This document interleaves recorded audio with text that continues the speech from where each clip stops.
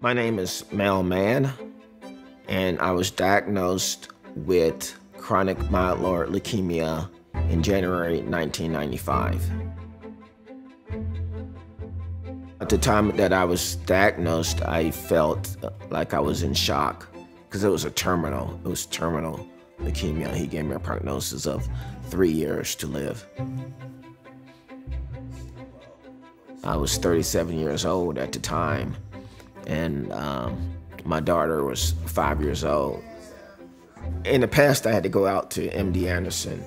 They would do the bone marrow aspiration because that was the only way that they could find the degree of bad cells that were in my body.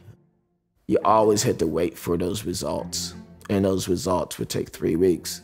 Well, if you got cancer, 3 weeks, a lot can happen in 3 weeks. Things are going on in your mind, what's it gonna be? And you don't feel relief until the doctor calls and says, hey, your test results were good.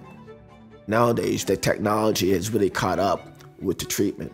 I could just go locally here, 15 minutes, get the simple blood test, get those results immediately. Then you can talk to the doctor right there and you can know. You could go home with a smile on your face, or you could go home with a plan if something was bad, because the technology is here.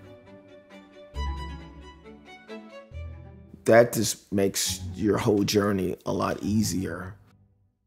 These days, I'll walk in the neighborhood with my wife. I just do a whole bunch of stuff, chess, bridge, different clubs.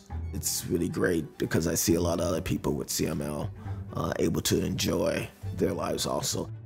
Always keep your hope and live every day is my mantra.